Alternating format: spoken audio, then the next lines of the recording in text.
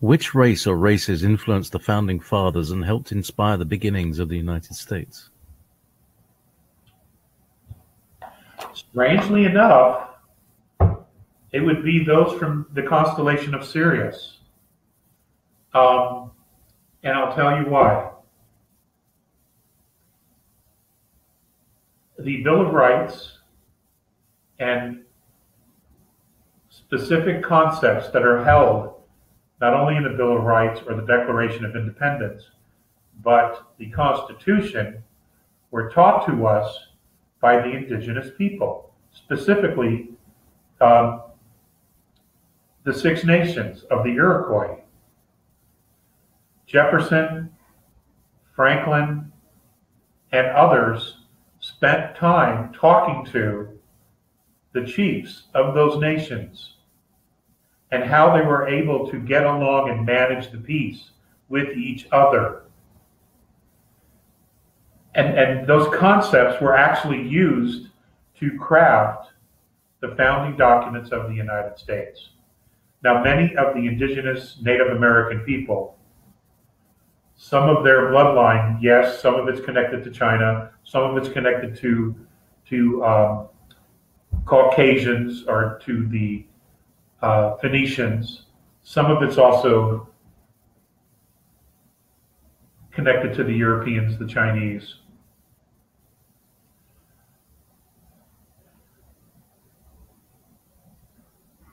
But their philosophy, their style of living, their approach to nature, all of that came from Lemuria. All of that came from Lemuria. That's who they were. That's what that was all about. And they held on to those traditions longer than anybody else did on the planet. You know, and we owe the Native Americans a great debt. They've given us so much, more than we even realize here in the United States. Legends, myth, and what happened to them was despicable, the way it was done. And I know, and it's funny, I just had this conversation with some friends, and I know that if we had to do it over again, it would be done differently, much, much differently than the way it was done the first time. But we owe them a great debt. We owe the indigenous people a great debt, and so do the other cultures and other nations, the Aborigines in Australia.